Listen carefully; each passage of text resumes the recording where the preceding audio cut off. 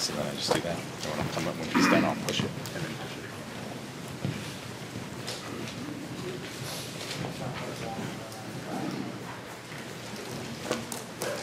it. Good evening.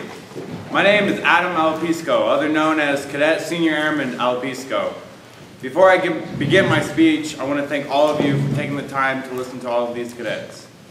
I have to say, it is not hard to use your passive listening, but for a lot of cadets, like me, it's hard to share what they have to offer from their hearts to their peers.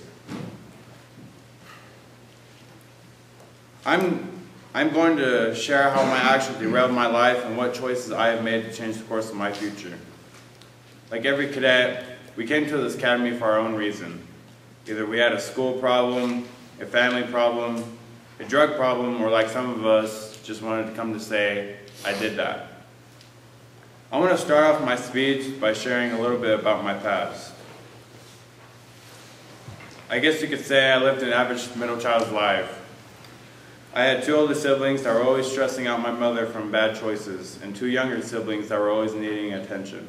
I lived with a mother who had no patience with an alcoholic father that is now a blur in my memory.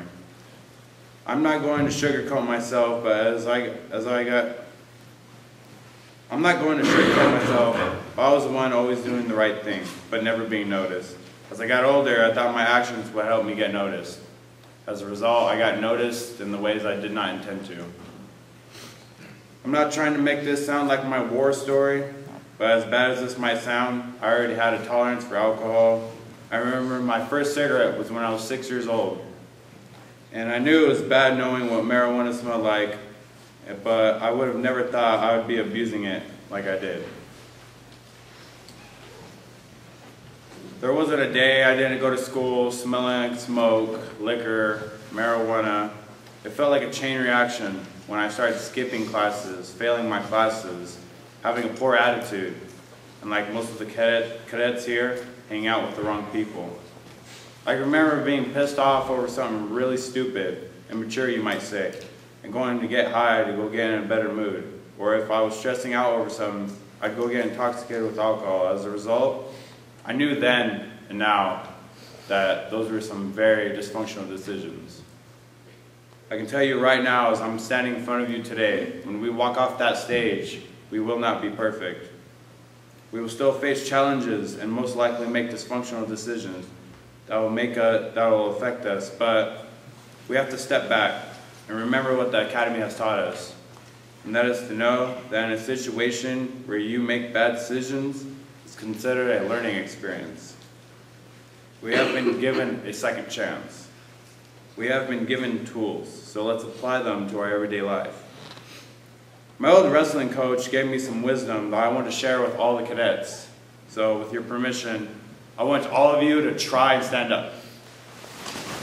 Whoa, whoa, whoa, whoa. Don't get ahead of yourself. Listen to the word I just emphasized. Try standing up. So, now, you might seem confused, but what I was trying to say is, well, mainly I said not to stand up.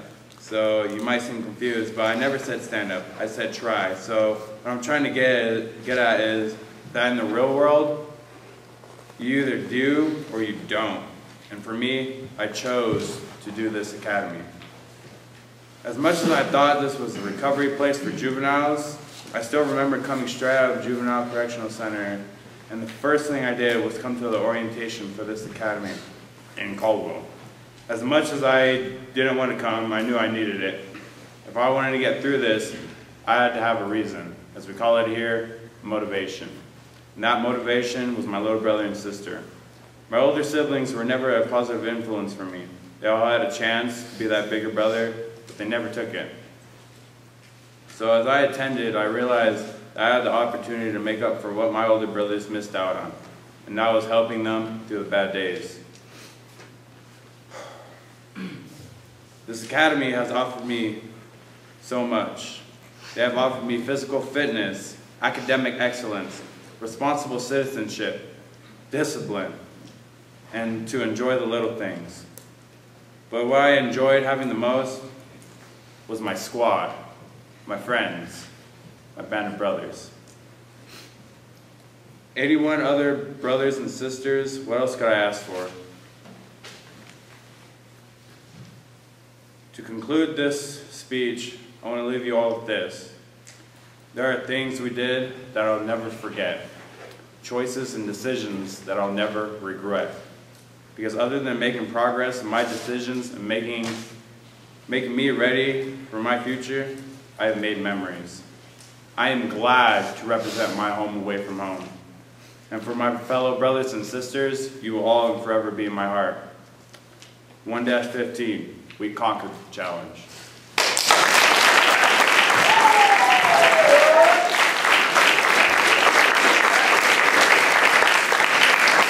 Without further ado, I'd like to introduce from the Scouts flight, Cadet Senior Airman Silvez.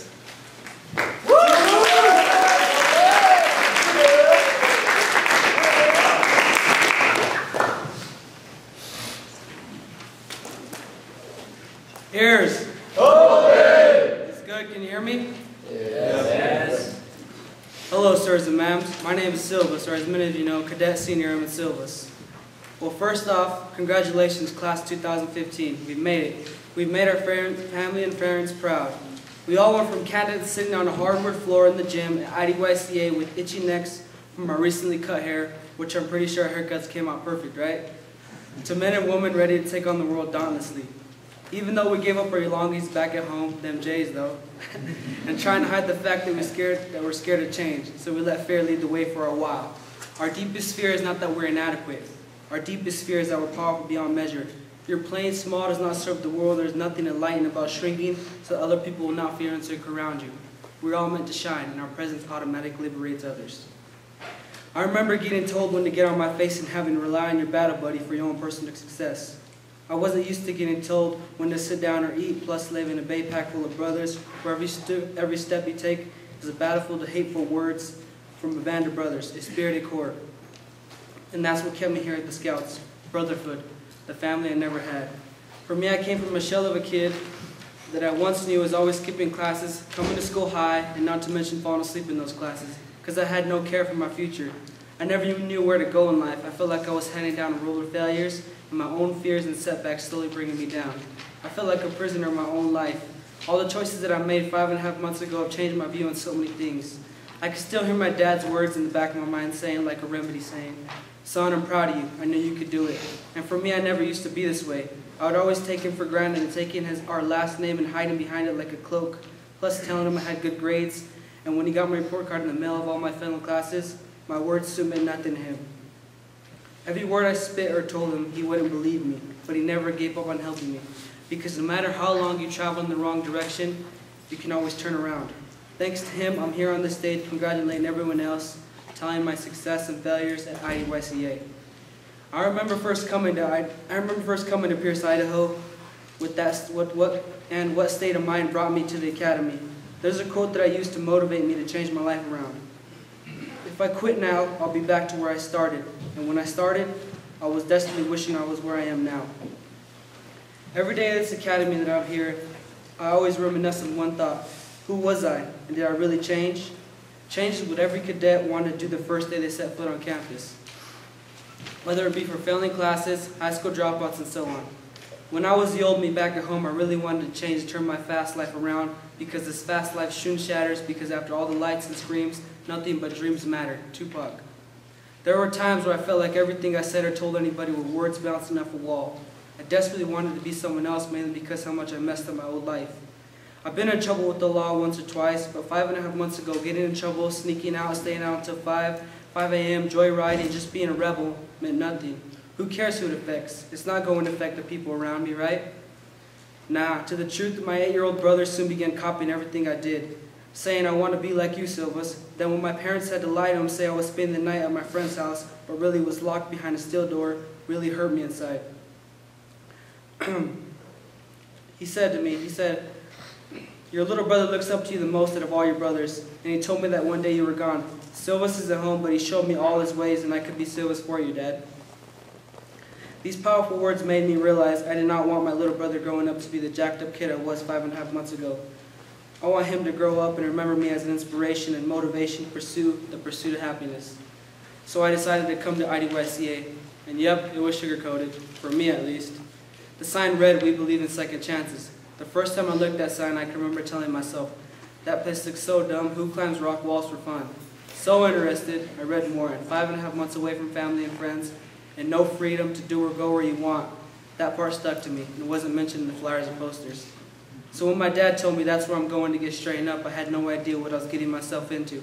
All the paperwork to fill out was stacks and stacks high, then going to the store and buying all supplies needed for your personal hygiene, but most important and the most scariest, the part that hits home, is when you first reach the road up towards IDYCA and you get inside the building where you see anxious cadets in black and whites, carrying duffel bags just like me, and sergeants in uniforms marching around eager to smash fresh and new candidates. I remember thinking, what did I get myself into? This is so real, no lie. It was real when I had got yelled at for putting my hand in my pocket while I was nervously waiting in line. "Candidate, get your hand out of your pocket now." I looked at him with anger, but anxiety soon overcame me that feeling. I knew from that point on I was about to live in a whole new world where my opinion meant nothing, and most importantly, respect is earned, not given. Scouts had learned this the hard way, but that's what distinguishes us from the other flights. There's a quote I believe goes with my point. "I don't stop when I'm tired, I stop when I'm done." We had this mindset all through acclimation, which now led us here. I've read some of my journals I wrote during acclimation about blaming others for my mistakes. Now I'm always reflecting, have I changed since then? It's weird how being a bay pack full of brothers brings you so close to one another. Then when Tech Sergeant Turcotte took us on a hike/run in the rain and asked all of us, what was your most memorable moment at IDYCA? Well, I didn't answer him because I didn't have one. Now I can answer him with no doubt, and I'm pretty sure most of you guys can too.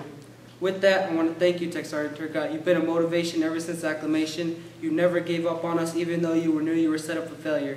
But you came in and applied pressure. Like Master Sergeant Edwards' famous quote, "Time and pressure will create a diamond in the end." And we're all shining like the richest and clearest diamond. All thanks goes to the teachers and cadre. You gave me direction to go in life and allowed me to look at the bigger picture. Also, you changed my life. For that I am grateful. And I always give 110%, as a deputy would say. Before I end my speech, I want to leave you with one last thing to remember. Fear is only something that's holding you back from what you want, from what dream you want to pursue in life, and that's your choice to give into it. So it's with you. Thanks for listening.